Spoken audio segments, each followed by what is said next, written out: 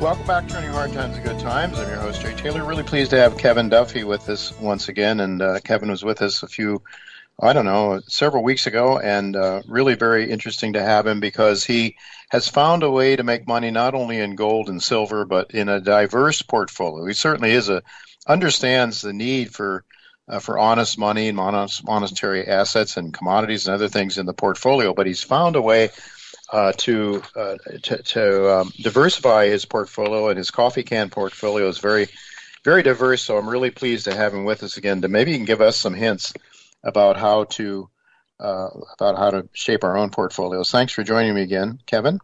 Jay, thanks for having me back on. You know, before we go any further, I forgot to make a note here. The website, I guess they can Google you, but where can they go to sign up for your letter? Sure. They can go to thecoffeecanportfolio.com or just Google the Coffee Can Portfolio. It should show up at the top. Very good. All right. Well, these are crazy times, no doubt about it. What sort of, how do you see the markets now? I mean, we had the COVID and now the war. It seemed to, it's causing a lot of trouble with supply chains. I'm worried a lot about food costs and so forth as a result of what's going on. But just give us a quick summary of your views of the global markets right now. Sure. Well, I think we have to go back to pre-COVID. We had certainly a 10-year bull run. S&P 500 went up nearly 5 times. Then we get hit by COVID. We get a massive stimulus response. And so the initial sell-off, about a third correction in the S&P, brings the market to new highs. We get this just a crazy bubble or a series of bubbles, including the Cathie Woods funds and the meme stocks and, you name it. And it was basically lock everybody down, give them a bunch of stimulus money, and shut down the other competing casinos in terms of sports and funnel it all into the stock market casino. So that really peaked in about January, February of last year. And that was the time when all the headlines were positive. The economists were all giddy. The economy was going to have the fastest growth out of the brief recession since the early 1950s. The vaccines were on the way. Economy was reopening. Everything was wonderful. And, we have now, the narrative has shifted, and it's a lot darker. We now have a war in Ukraine. We have the stimulus drug wearing off. The vaccines didn't go according to plan. We have this Cold War with China.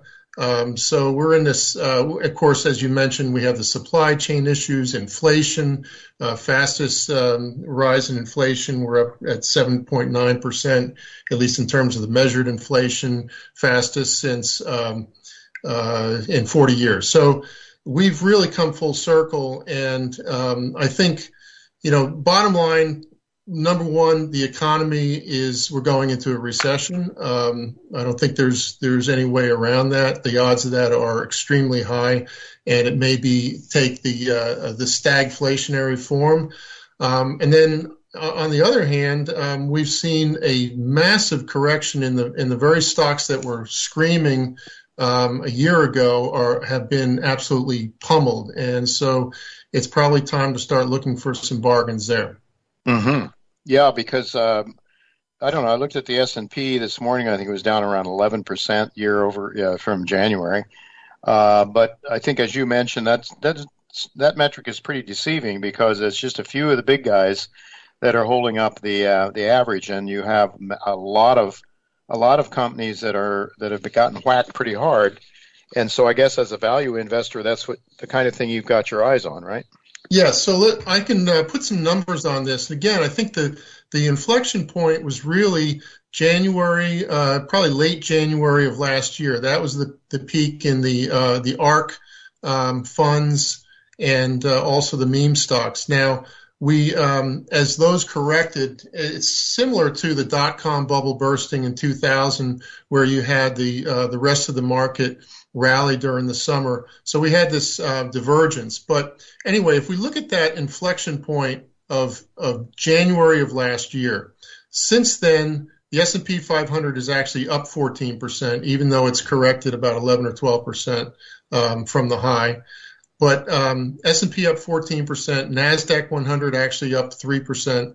The ARC Innovation Fund that I mentioned, Kathy Wood, down 61%. Wow. And then you look at something that's not quite as aggressive, the Barron Global Advantage Fund, down about 38%. If you look at now what's done well, of course, has been commodities. Energy is up 83%, and the CRB index is up 66%. And value stocks have outperformed growth by about 14%. So there is a lot going on there. There's a lot of carnage, and there have been some huge winners and some huge losers. Right, and so I would like to, certainly want to get into the way you pick your stocks and the way your portfolio, and you have several major themes that you put in your newsletter that I think are really interesting. First off, the first, I think, where you're most heavily weighted, the inflation is not dead theme, and you say precious metals will benefit and global bond bubble will burst. You've got, if I understand this, 16.2% of your portfolio focused in that with that concept, right? Right. So, as far as the inflation theme, let's see, I can pull this up right now. We have, so the 16.2%, Jay, is actually precious metals. So we own physical precious metals funds. Now, we also have, we own gold stocks. We actually own Sprott Inc., which is an asset manager, which is heavily into the resource and precious metals area. We own royalty companies, so that's another 20% or so. But yeah, that's a significant part of the portfolio, and that has not moved anywhere near as much as the other commodities. So, but we do also have some exposure to fertilizer and energy. But those are the areas that have really run right now, and so our tendency is to just kind of stand pat and maybe even trim a little bit in that area, not much, because I think you've got two things going on, supply and demand, and high prices. The cure for high prices is high prices. So we are getting demand destruction, and I think we're going into a recession. So that's going to be a negative. But on the supply side, you're just not able to bring new supply to that area. So I think the long-term investment thesis holds, but I think you have to be able to kind of look through this global recession, and I wouldn't be surprised to see the energy stocks correct. Yeah, it would. Yeah. I mean, they've gone up. Oil just shot up, and it's down to around, from 120 or so to 90 in just a few trading sessions. So your inflation is not dead theme. You've got between the metal itself, you got CEF. That's the Central Fund of Canada. That's, I think, a Sprott fund now, but that's 16.2%, as I say. That's gold and silver. I think it's a mix of the two, right? It's a 60-40 mix, right? 60-40 in favor of gold. Yeah.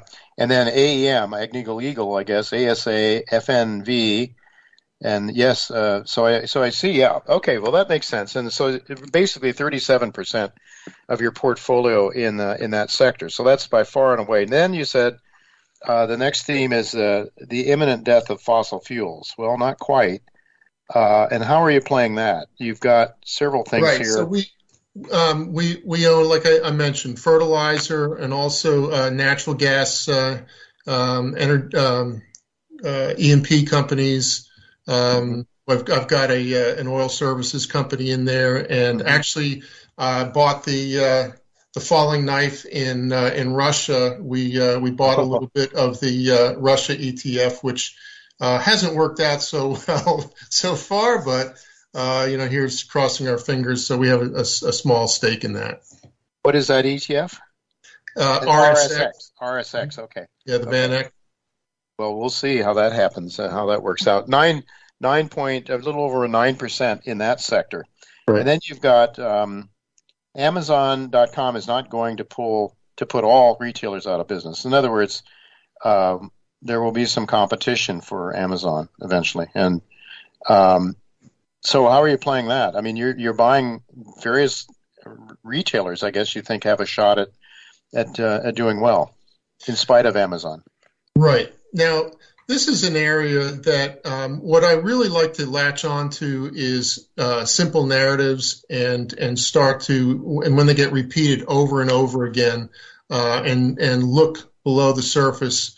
And so that really led, and also to take a very much a contrarian approach. So, everybody knows that Amazon is going to put all the retailers out of business. They know the malls are dead and all the rest of it. And the real story in my mind is that these companies have really adapted. Amazon has picked a lot of the low-hanging fruit. They bankrupted a number of companies like Borders, but there are a lot of retailers that have survived that, and they've adapted with the omni-channel model. So they're basically e-commerce companies. These are really technology companies or companies that have adopted technology, but they're sort of cast into this discard pile of these, really beaten down stocks.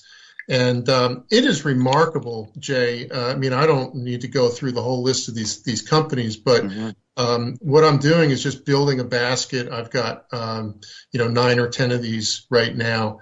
And the other beauty of this is that the retailers can touch some of the other themes. So, for example, if you want to get long agriculture, you might own Tractor Supply. Or another area that we get into a little bit further down the list is the emergence of emerging markets and the middle-class consumer, especially in China. Of course, there's a lot of negative news in China and right now, and a stock that we like and have owned for a long time is Skechers USA. Now, Skechers is based in Southern California, but they have a kind of a stodgy business. They're in the casual footwear business. They're the third largest casual footwear company, but they do half of their business overseas, and most of that is in Asia, and they have a pretty good exposure to China. So, the stock trades at 10 times earnings, and I think it's got a great balance sheet. But these are the kinds of opportunities that you see within retail, and like I said, they can check boxes of some of these other themes that we might want exposure to. Value investing is not dead. Gamco is a company you've got. So passive investing is not going to put all active managers out of business. But so what do you see the trend here? Right. There has been, one of the things that I like to look at from a contrary standpoint is fund flows, and the flows out of active funds and into passive funds over the last 10 years has been staggering. It's been a swing of, I think, over $3 trillion. It's just a staggering number. And, I think one way to look at that as an investor, it's kind of like you have these two ponds, right? And you've got the one pond has, everybody realizes there's a bunch of fish in that pond. And so everybody, and the other pond is kind of fished out. So so the fishermen all gravitate to the other pond. And it gets overfished. And meanwhile, the pond that gets abandoned, the fish are multiplying and there's nobody there. And I think that really describes what's going on with passive investing. So we can look at this from a valuation standpoint. You might look at, let's say, BlackRock. BlackRock trades at about 6 times revenue. Franklin Resources, which would be your classic value manager, trades at about 2 times revenue. And then T. Rowe Price, which would be an active manager, but it's more of your classic growth manager, it trades at about 4 times revenue. So I think that gives you a sense. And, the asset management business is really a terrific business. You can also look at this. I mentioned Skechers. Skechers is a great illustration. If you compare Skechers to Nike, okay, both global footwear brands. Nike, of course, is significantly bigger than Skechers, but they both have these big global footprints. But if you look at the metrics in terms of the growth metrics and the balance sheet and all the rest of it, I mean, Skechers is a better company than Nike. It's got better prospects. And yet the difference, and I haven't looked at the PE of Nike, but it's over 20 times versus 10 times for Skechers. So I think that illustrates this huge disparity between passive and active investing. And it really shows that for an active investor, it's like being a mosquito in a nudist colony right now. It's really a target-rich environment. Yeah. So you like Gamco, I think. Yeah, this is Mario Gabelli's firm. I mean, he owns, I think, 78-80% of the stock. I tend to like stocks with founder that are founder run, that have people who have a lot of skin in the game. They can take the long view. I'm definitely a long-term investor, so I want people running them that are really taking the long view, and that's a good way to get our interests aligned with the people running them. Now, I noticed this just because there's so many other themes that we won't have time to talk about, but bloated governments is a theme number 12 in your letter. And I believe I saw that maybe the one stock that you had there, an ETF TBF, which is a short on the 20-plus year treasuries, U.S. treasuries, right? I think you might have sold that now? We did. And that was really a tough choice because, and this is the problem when you have all of these different ideas, you can only put 100% into the portfolio. So yeah. If you make room for something, and like I said, I'm getting my ducks lined up in some of these growth areas, some of these, more optimistic themes. I mean, we've talked about some of the more pessimistic themes. And so I'm trying to get